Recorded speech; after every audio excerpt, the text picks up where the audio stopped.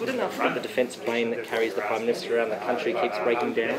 It is disappointing that it's broken down. It's got a history of those kinds of malfunctions.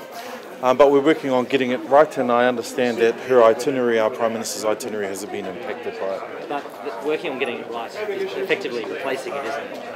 Eventually they'll need replacing. When is that going to happen? That's just something that we're going to have to decide as a cabinet. We've already decided on quite a large number of new aircraft coming to this country over the next 2 years, and we're just going to have a good hard look at it. So are you saying as part of those aircraft in the next 2 years is going to be one that the Prime Minister can confidently fly around the world in? Well, no, the new airplanes I'm talking about are predominantly the new Hercules and the new P8 Orion. So those are quite a large investment of over $4 billion, but I take the point that this particular aircraft has proven problematic in the past for not just this Prime Minister but others, and something will need to be done. It's a lot of money, and I can understand why the government might not want to fund it.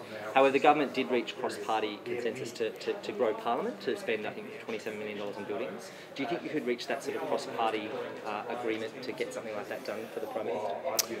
Look, I think for the Defence Force as a whole, remembering that particular aircraft isn't just used for the Prime Minister, it's used to transport our people, and what I'm quite proud of, in particular in the defence portfolio, is it's reasonably bipartisan.